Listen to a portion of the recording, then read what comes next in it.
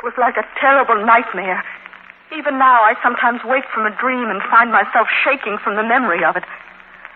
I'll never forget when I first saw him. A man so monstrous, so unhuman, that I refused to think it could ever happen again to anyone else. But who can be sure? Others have had the same idea. Oh, yes, the law forbids it, but laws are broken every day. Will it happen again to someone else someday in the future? Perhaps.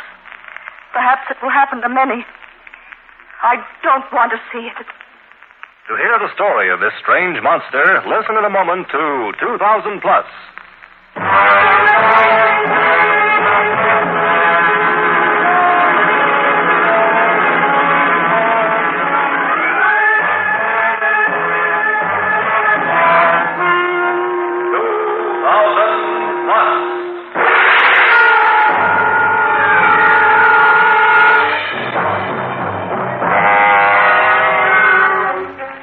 Adventures in a World of Tomorrow. Dramatic stories of science fiction from the years beyond 2000 AD.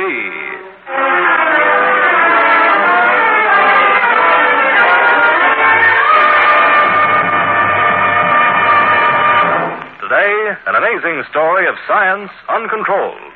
The Giant Walks.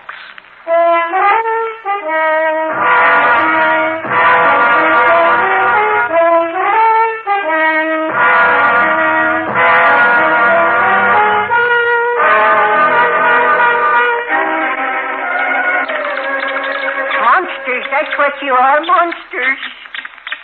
That's it. Fight to fill your slimy stomachs. Feed the rats, the doctor says. Always feed the rats. As if you weren't big enough already. If I had my way, I'd kill all you rats. That's what I'd do. I wouldn't go close to them, Hawkins. A rat 4 feet long can be quite a nasty little thing. Oh, yes, Dr. Ellsworth. Is everything ready, Weston? Yes, Dr. Ellsworth. Barstow? Yes, sir. Then open the cage. Look at him go. I've never seen a rat run a maze so rapidly. Check that gold gradient, Weston. Yes, Doctor. The rat's in the food box now. Let me see. 11.8. There. You see, Weston? Not an unusual intelligence, just high. Well above that of the average rat. Look at them. The power in those legs. Barstow. Just imagine what they could do with their teeth if they had the chance. It's frightening to think what would happen if all rats were giant rats. If they got loose. It's evolution, Barstow. Merely the scientific elimination of growth barriers. Now that your experiment's a success, we can tell the world. Your theories will be accepted. You'll regain your rightful place in science. Not yet, Barstow. Not yet. I'm already at work on what I consider will be an ultimate experiment. It's only a matter of calculating, checking, and verifying data on the rats so we can build a larger pituitary revitalizer. Well, what animal do you have in mind for this new experiment, Dr. Ellsworth? What animal? Well, there's only one that I could possibly be interested in now. It's the next logical step. Surely you can't mean... Yes, Barstow. A man.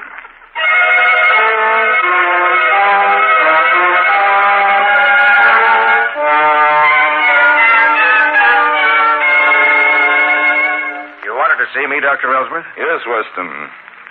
I want to talk to you about the experiment on human beings. I want you to help me with the experiment. Well, I hope you're not thinking of me, Dr. Ellsworth. I really don't think What's that... the matter, Weston? Don't you think it would be valuable to give yourself to science? Well, it would seem that there are so many to choose from. So many, Weston? Who, for example? I'm sure that old Hawkins won't do. And we really can't kidnap anyone. But, Dr. Ellsworth, I was... I'd say it would be a great honor to be the first real Superman on Earth. Well, how about Barstow? Exactly, Weston. Just what I was leading up to. You seem relieved. Yes. In Barstow, we have a real physical specimen. And he seems to have quite a boundless enthusiasm for the future of mankind. An attitude you apparently don't share.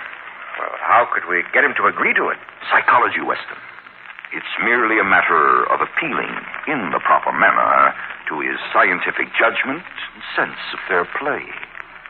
Now, here is what I want you to do when he gets back.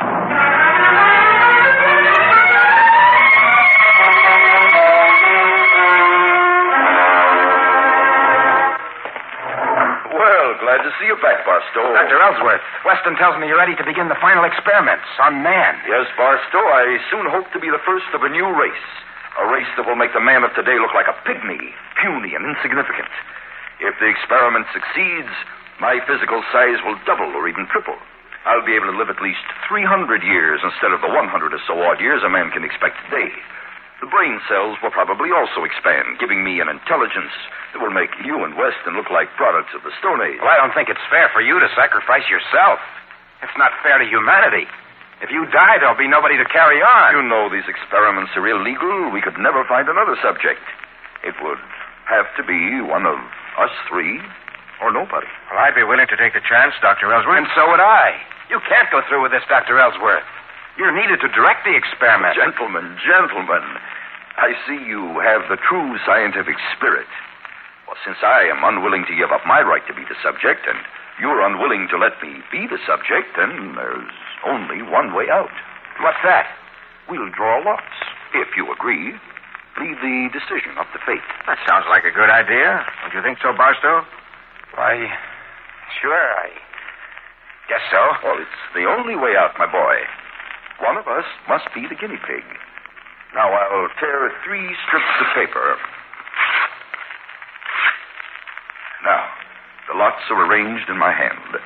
Whoever gets the short one will submit to the experiment, and there'll be no further objection from any of us. Agreed? Agreed. Right. Choose, gentlemen. Weston? Barstow? Myself. I've drawn the short one. Yes. I'd like some time to see Barbara, Dr. Ellsworth, before the experiment. I'll give you 3 weeks to straighten out your affairs, Barstow. Then I'll expect you back at the laboratory.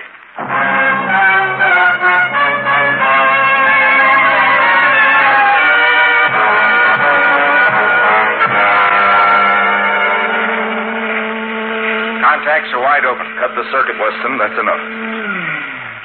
Well, Barstow, are you ready? Quite ready, Dr. Ellsworth. As you know, it may be painful at first, but after the primary series, I don't think you'll notice much. I'm not worried, Dr. Ellsworth. No, of course not. Well, good luck, my boy. Thank you, sir. Contacts open, Weston? Yes, Doctor. Then pipe the circuit. Now, that's fine. Now, keep it steady at 3,000. Prepare for the first injection. We'll give him 5 electronic unit charges. Valve open.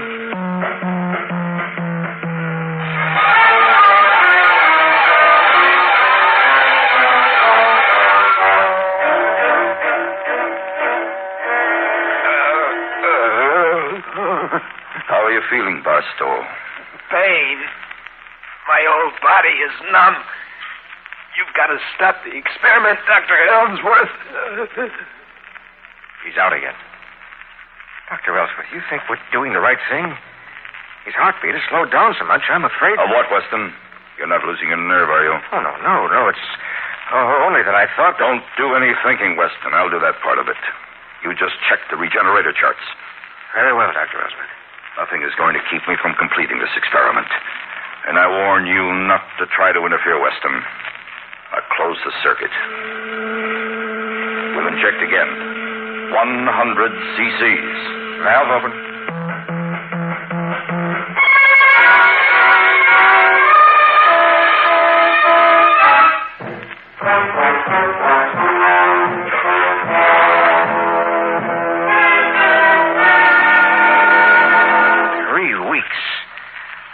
Believe it, Dr. Ellsworth. Look at him. 12 feet tall, and he weighs 750 pounds. Of course, Weston. As I told you, there's very little difference, really, between a rat and a man. We're all animals. But, Doctor, he hasn't given much sign of life during the past few days. You think his body can stand the strain of all this growth? Certainly. In fact, I think we'll give him the final super injection today. About 500 cc should do it. 500? But that's 5 times what we've been giving him. Yes, Weston. We're building a new skeletal structure. New flesh, cartilage, and bones. Contact's open. Keep it steady at 6,000. We've got to provide the final shock for a system. The valve's completely open, Dr. Ellsworth. All right. Now.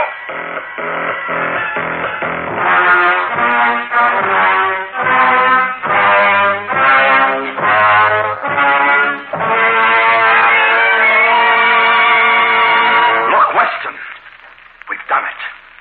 He's 30 feet tall if he's an inch. Barstow, can you hear me? Can you understand what I'm saying? You must talk slowly, Barstow. Slowly. You're not an ordinary human being anymore. Look, he's getting up. Hey, what's happening to me? Why is everything so small? Our experiment is a success, Barstow. You're a Superman. I've made you a Superman. But I can't move. My head is touching the skylight. Stoop down, Barstow. There's a rolling door in the side of the laboratory.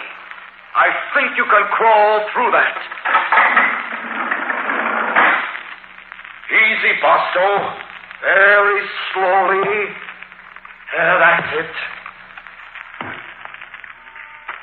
Well, how does the world look now that you have some elbow room? Small. The world is very small. 30 feet of muscle and bone. It's my creation. My creation.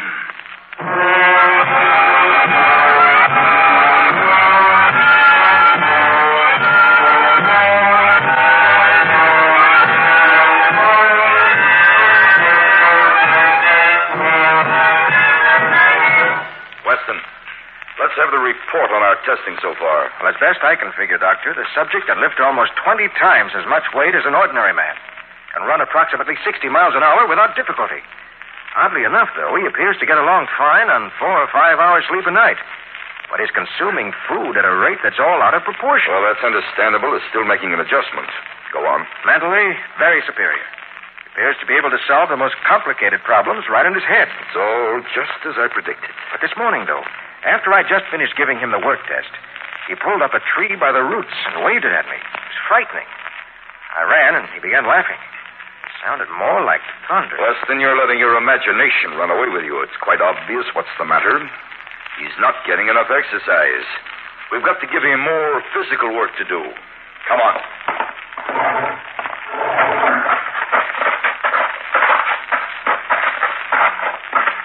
There he is.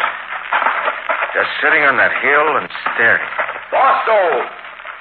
Yes, Dr. Ellsworth. I want you to take this special shovel we've made for you and dig a trench.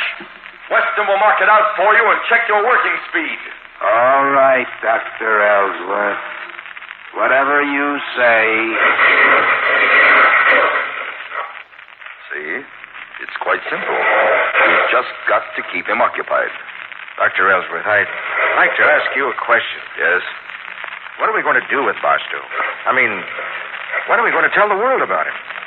We can't go on continually this way. Of course we can. And once we're sure of ourselves, we'll get other men. We'll make giants of them. We're building a race, Weston. A race of supermen with which we can rule the world. We've only to learn how to control Barstow so he'll respond to our every command. And then we'll build an army. Doctor, that's not right. You know, Weston, you're a good assistant. It's only when you think that you get into trouble.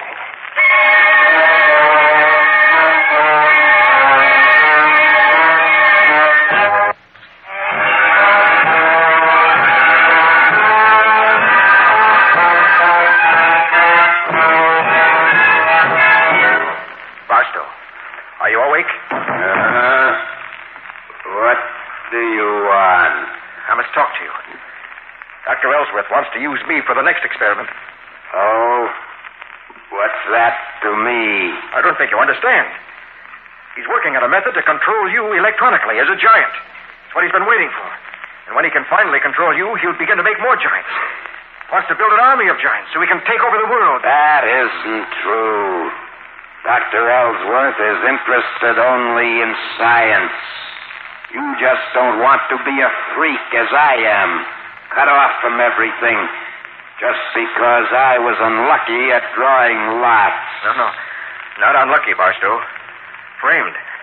Dr. Ellsworth and I agreed to volunteer just to get you to volunteer. We arranged the lots so that you would be chosen. Don't do anything to me. Oh, please, Barstow. That's why I let you know. I wanted you to do something about it before it's too late. Now, what are you going to do? Where are you going?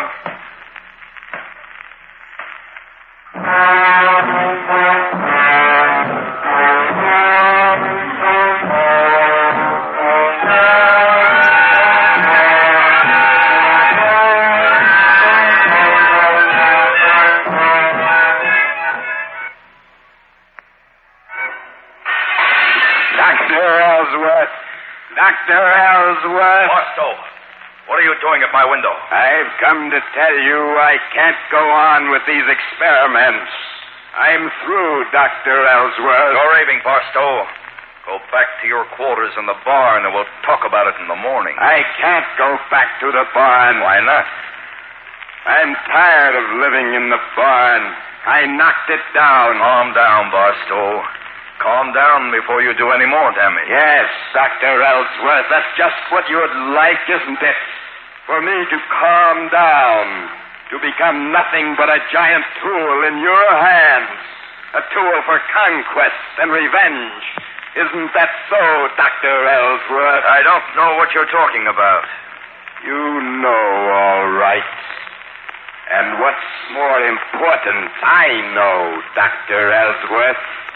I know that you tricked me into volunteering for this experiment. What if I did? You were the best physical specimen. You'd stop at nothing to carry out your hideous experiments. Future of mankind. Ha! That's a good one. You're not interested in mankind at all. You're only interested in building a super race for your own ends. You want an army of giants so you can take over the world. You're mad, Barstow. You are my subject, and you have no right to behave this way. If I had the control of finishing... You knocked out that wall. Yes, Dr. Ellsworth. And that's just what I ought to do to you. You have no more right to live than I. How much strength does it take for a 30-foot man to kill an ordinary man with his fist, Dr. Ellsworth? Figure that out. What are you going to do? I'm not going to do anything to you. I'm going to let the World Science Council know about your experiments. They'll know what to do about you. But you can't leave. You're a monstrosity. The world won't understand you, Barstow. Besides, you have an obligation. You must sacrifice yourself for science.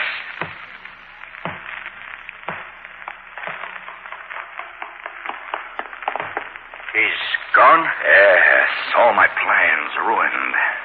Yes. Weston, you did this to me. You told him about my plans. Yes, Dr. Ellsworth, I did. You've ruined the experiment, Weston. You betrayed science. You have no right to live. Who are you to decide these things? Come inside, Weston, now. A gun? Right. Come along now, Weston. There's one last experiment I want to perform. I'm curious to see how a man can stand up against a giant rat. No, please, Ellsworth. I'll do anything you want. I don't want to die. I'll be the subject of a new experiment. Too late, Weston. Should have thought of those things before. Stand still. There. Right by the cage. No. Now. Don't push me in. No, I can't go. Take your hands off me. No.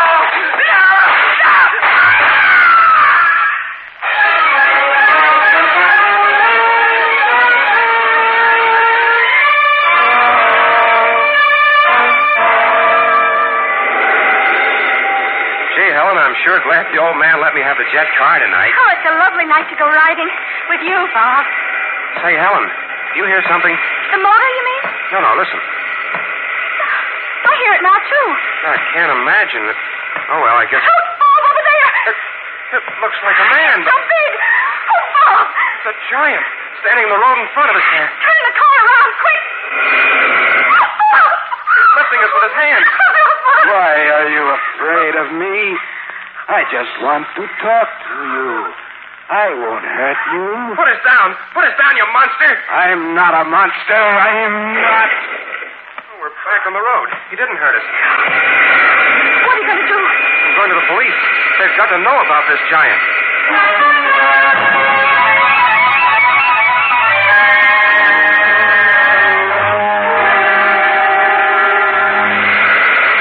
Calling all rockets, ground and space patrol.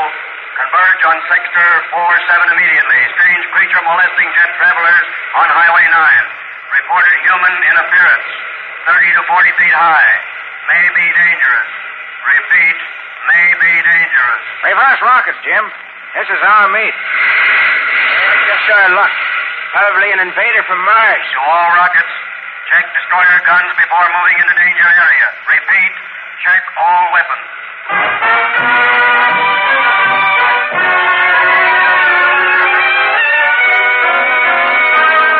See anything yet, Jim? Nothing, sir. Hold on.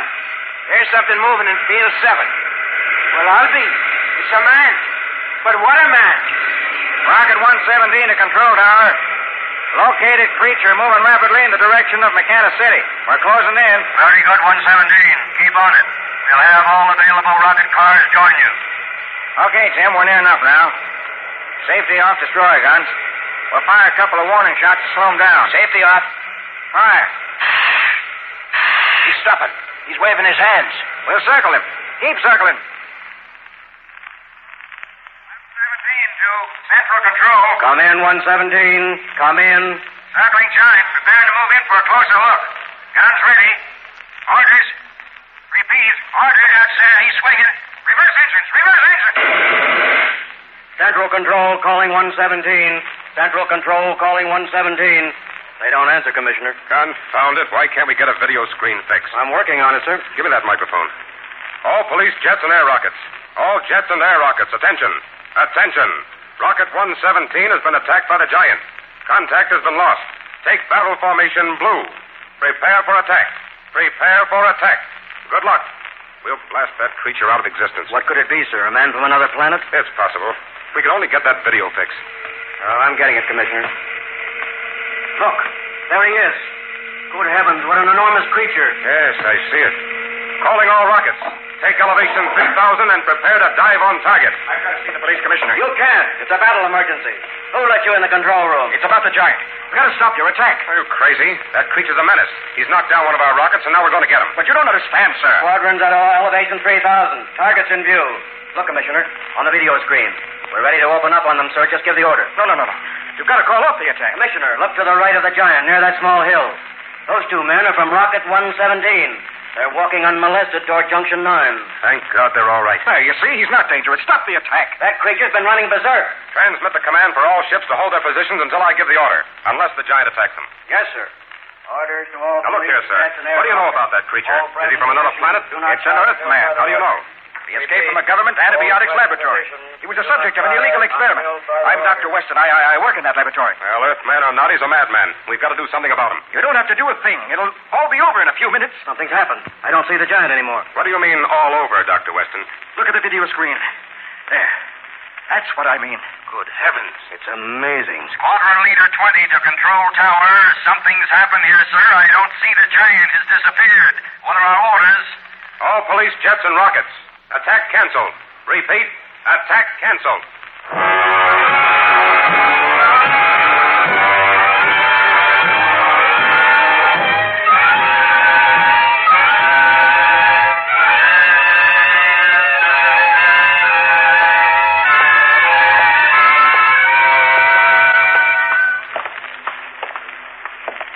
So you see, Barbara, I had to thank Weston after all. He's a disagreeable character, but if he hadn't acted so promptly as soon as he found out, those rockets would have finished me. Ellsworth tried to kill Weston, didn't he, after you broke away? Yes, with the rats. Weston managed to get outside the cage, and they killed Dr. Ellsworth instead. And shortly after that, the rats fell into a coma, and Weston examined one by X-ray, and he discovered that the new bone structure was in the process of dissolving into cartilage, and that cartilage into flesh, which would soon melt away. And he realized their size had only been maintained by the injections, and they'd soon be back to their original skeletal structure. That's why he went to the police. Yes, but how did he know you'd shrink, too? Because they stopped giving me the injections. Oh, seeing you here like this, I can't believe all those stories in the paper about you. A horrible picture. I can hardly believe it myself, Barbara. It's like a bad dream. Oh, yes. Here's what I came back for. Dr. Ellsworth's safe. Oh, what's in it? Here they are. And here they go. You're burning them. Years of scientific research up in flames. Huh. But I don't want another man ever to go through what I did. Cut off from humanity to be just a specimen in some scientist's zoo. I found out one thing, Barbara. Bigness isn't a matter of size. A man can be 30 feet tall or he can be 6 feet tall. It's what he has in his heart that counts. This world doesn't need bigger, more powerful physical specimens. It needs men with bigness of soul, who can love, respect their fellow men.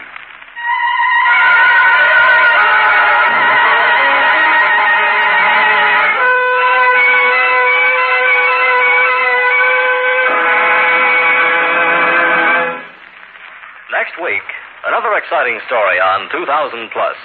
The strange adventure of a man who found nothing and was terrified. Be sure to listen next week to Alone. 2000 Plus is produced by Dryer and Weenolsen Productions, Incorporated. In today's cast, Joseph Julian was Barstow, Henry Norell was Ellsworth, Lon Clark was Weston, Bryna Raeburn was Barbara, Morton Lawrence was the police commissioner, and Bruce Evans was Hawkins.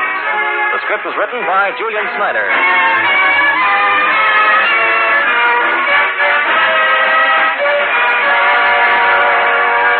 The music was composed by Elliott Jacoby, the orchestra conducted by Emerson Buckley. Sound, Walt Shaver and Adrian Penner. Engineer, Bob Albrecht. This is Ken Marvin speaking.